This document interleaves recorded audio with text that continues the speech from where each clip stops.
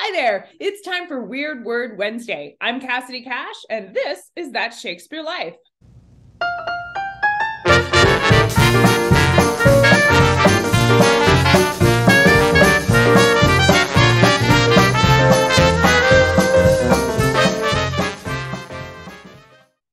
This week's word is garboil. It comes up in Antony and Cleopatra twice, including when Antony says that Fulvia, the garboils she awakened.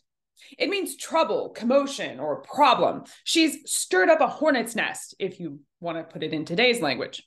If you like weird words from Shakespeare's plays, check out some of the others we have on our channel, like this one, or maybe that one. Click on the link and go exploring, because there's lots to find on our channel.